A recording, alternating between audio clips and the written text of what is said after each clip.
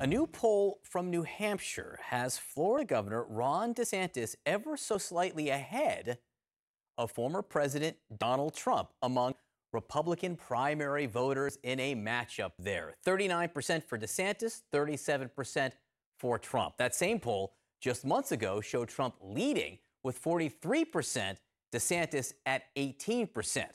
Back now with CNN anchor Chris Wallace. Chris, Frank Luntz told Caitlin earlier today he sees this as a possible sign that Republican voters want to move on, maybe, from Trump. Yeah, and I think, John, that could very possibly be the biggest impact of these hearings, that it just adds to Trump fatigue. Voters aren't going to say, I changed my mind on what Donald Trump did over the last 4 years. I vote against him against Joe Biden.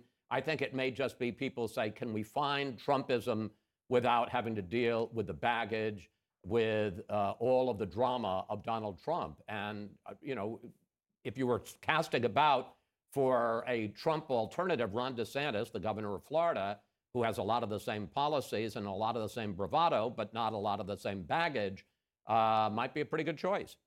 Well, I think that raises the question of what we're going to see in this field coming up when it comes to Republicans, this idea that people believe that Trump is going to run and potentially, be up against a Ron DeSantis, a close ally of his, a Pence and that. And so if you're Trump and you're seeing this poll, what does that mean for you going forward? Well, I mean, nothing immediately. First of all, it's only 2 points. It's within the margin of error. It's 2 years out.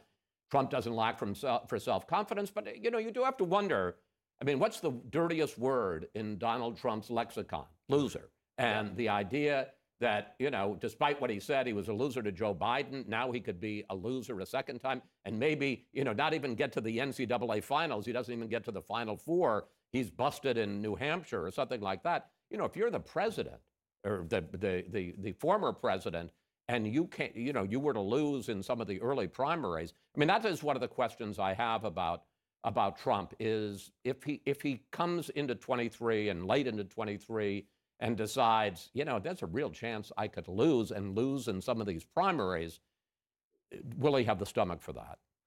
Chris, I don't know if you had a chance to see it, but I had Joe Cunningham, former Democratic congressman and current Democratic nominee for governor of South Carolina, who just put out a campaign video where he campaigned against the idea of people older than 72 being in office. And he told me that he doesn't think that Joe Biden should run for re-election. This is the Democratic nominee of South Carolina.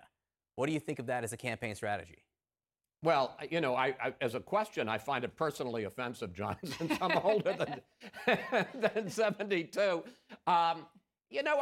Look, these are unimaginable ages of these people that are running. I remember I covered Ronald Reagan, and he was elected at 69.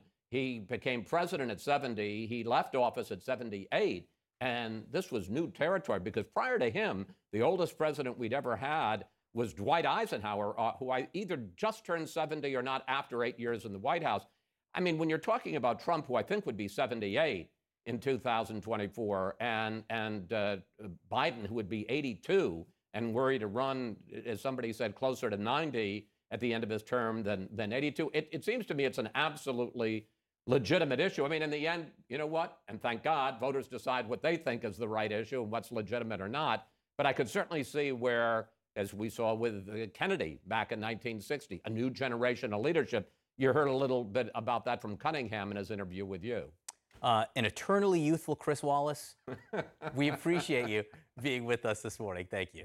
You bet.